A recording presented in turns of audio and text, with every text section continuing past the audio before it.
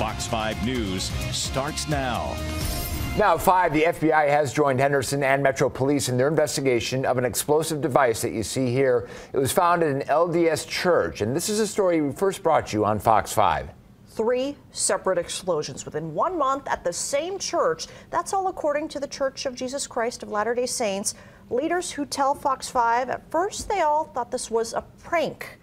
But as Fox 5's Molly McBride tells us now, they're taking it much serious. They're live outside the Henderson Church now, where that explosion happened last night during a youth activity. Molly?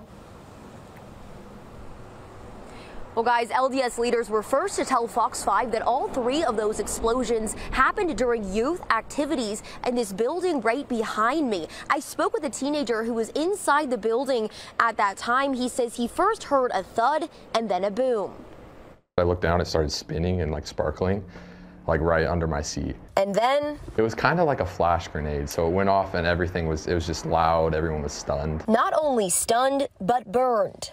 Henderson police say the firework-type device used last night resulted in the injuries of 4 people. Last night, it actually cracked the wood. It displaced the wood, and that's a pretty powerful explosion. And can you imagine if that was closer to a person? They're fireworks that they're using, but powerful fireworks. El Dorado Stake President Stephen Morris tells me he assumes whoever threw the device entered through an unlocked door, but they now plan to add additional security measures like cameras to prevent this from happening in the future. His message to whoever is behind the explosions. This is a very, very serious matter. If they think it's a prank, there's nothing funny about this.